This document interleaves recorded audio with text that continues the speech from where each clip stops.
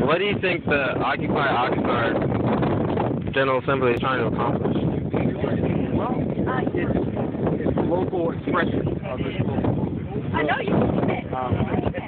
What's important is that we're aligned with what's going on Occupy Wall Street around the country and around the world in saying we understand it's about the 99%. This is about a populist effort. You know, there's this small 1% that has gamed the system and has left us all hanging out to dry. Now that we realize it's not about Democrats, it's not about Republicans, it's not about race, it's not about different ethnicities, it's about the 99%. It's about virtually all of us.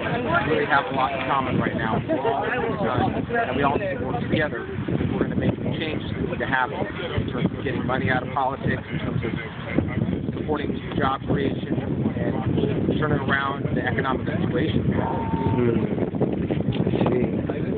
What brought you here today? Well, I've been involved in political activism for a long time. Probably the first time was when the first Iraq War happened 20 years ago.